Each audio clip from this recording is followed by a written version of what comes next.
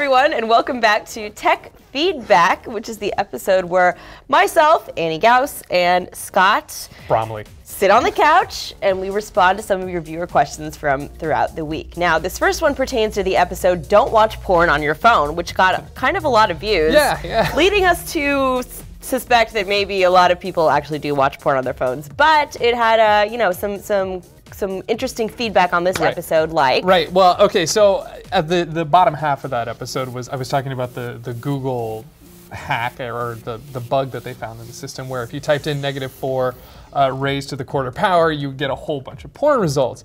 Mr. 12Watch wrote in and said, so of course -8 raised to the quarter power gives me Bible results. It turns out it does. It does. Yeah. And so we were kind of trying to analyze that earlier, and maybe does the 8 have some significance? Does the 4 have some significance? And who found that stuff out? Right. Anyway, we were talking about this earlier, like who was in there, like maybe it was someone looking up a math problem.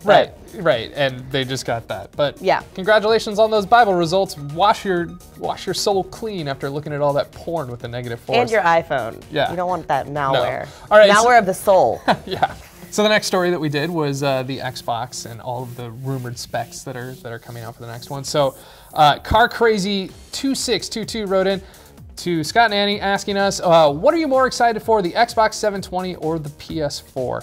You go first. Yeah, I'm personally more excited for both, because I'm one of those people who owns both. Do I you own really? every console, and I don't care, because I'm an adult man and I have never had any preference. When I was a kid, I was pro Nintendo. I was like, oh, you Genesis kids, you're poor and boring. Nice. But, yeah, I was very judgmental. That's why you landed in barf at the Chuck E. Cheese. Yes. Karma. Yeah, it was total karma. But I'm excited for both. Both will probably, if the past generations are to go by, we'll have amazing exclusives, and I want to play everything, and I do play everything, so I'm excited for both.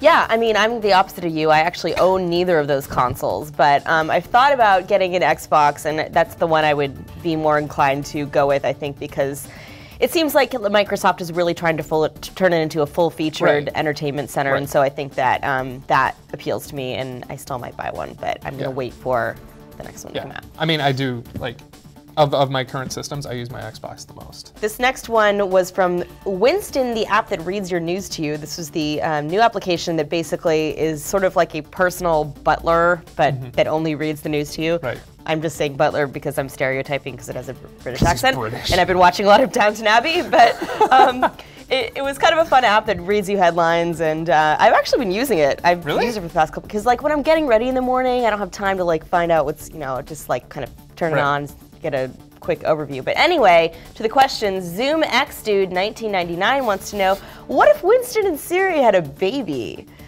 Ooh. What if they had a baby? It would be a very confused British person who always didn't understand what you said. Yes, and like a very sarcastic British person. Yeah, but he would know, the baby would know a lot about the news. So it would be like, you'd ask it, hey, where's a good pizza restaurant? Well, of course, you can have pizza at this restaurant, maybe. It was in the news recently. People were murdered there. You can go if you'd like. I could also show you a picture of a stallion. That's right. Yeah, you had problems with Siri. All she would show you were pictures of stallions. Yeah. But I don't know what the baby's name would be. I'm going to have to, I don't know. It would probably be something British. It would probably Alistair. Yeah. We'll go with that. Yeah. And we also got a video response question, and congratulations to Electromite. You will be getting a t-shirt for this, and we'll follow up with you about that. He was also the only one who asked this. So if you guys want t-shirts, send video response like Electromite. Maybe this will encourage others. But anyway, here's the question. Electromite. Hey TechFeed News, my name is Electromite, and my question to you is, what did you guys do before TechFeed News? What did we do before TechFeed News? Well, I've been here at Revision 3 for a few years. I started here when I was still in school, and since my time here, I've produced a number of shows. I also did App Judgment. I did started my own show, Andy's Bits, and I also produced and co-hosted The Dig Reel, which was like a clip show. And while I was in school, I worked a number of bizarre jobs, including receptionisting. I was the worst receptionist of all time. I also worked at the weirdest bar in the world. All right. Yeah, that was definitely like, I'm gonna have to write like a memoir about that experience. But yeah, a lot of odd jobs. What about you? I worked in children's television for a long time right out of school. Then I went over to Current TV, which is now Al Jazeera. I wrote some stuff, produced, and started getting in front of the camera over there as well. Then from there I went over to IGN and did some stuff for them over at that video game website. And then I did social media for a while, and then I landed here back on internet TV doing what I actually love doing, which is entertainment. All right, so the next one is I talked about Slacker, how it's taking on Pandora and Spotify. It's this new music service. Well, not new, it's been around since 2006, but no one's actually really been using it. So Josh Fernandez wrote in asking, was this news or was it an ad? Well, okay, here's the thing. We do not get paid to do stories at all. I'd be wearing much flashier clothing and driving a way nicer car.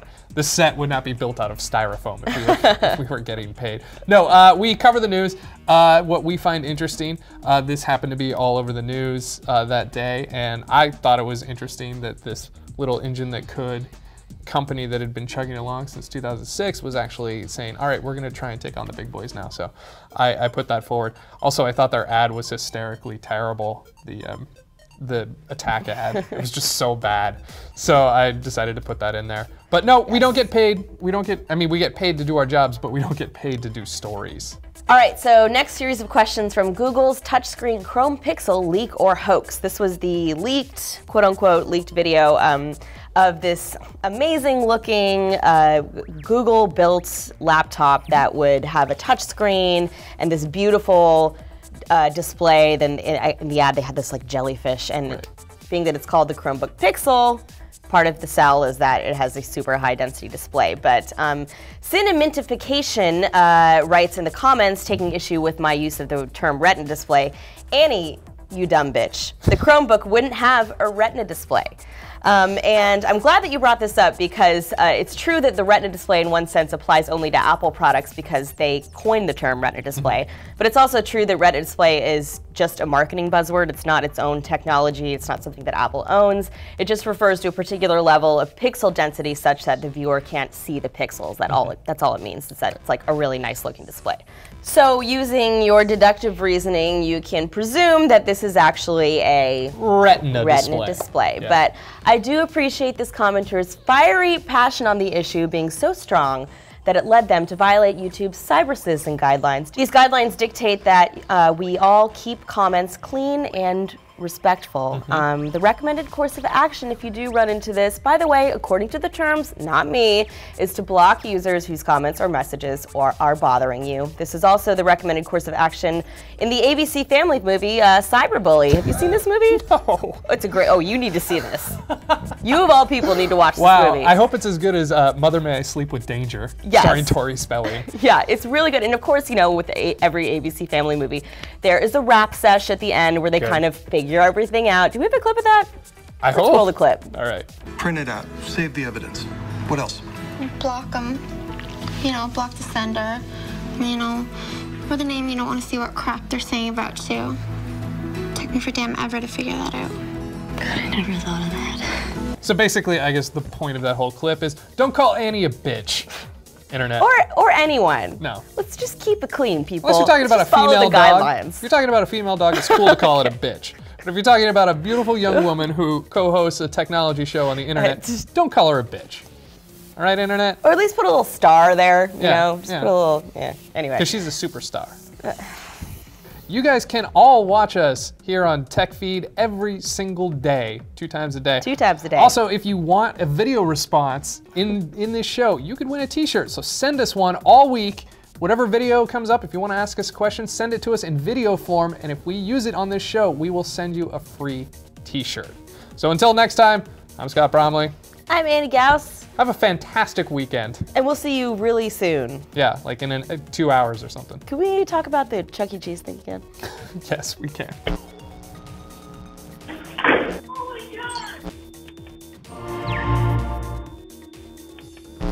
So I was at Chuck E. Cheese as a kid, and this kid before me in the ball pit threw up in the ball pit, vomited pizza all over the bottom.